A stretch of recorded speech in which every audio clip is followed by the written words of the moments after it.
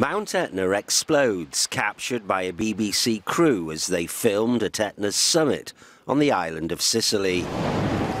As the volcano spewed out rocks and magma, the BBC crew and tourists visiting the site ran for cover. 10 people suffered injuries as a result of the eruption. We were up with a group of around 20 people and suddenly there was a small phreatic explosion. The lava flow hit some snow and the contrast between the cold and the heat generated this explosion.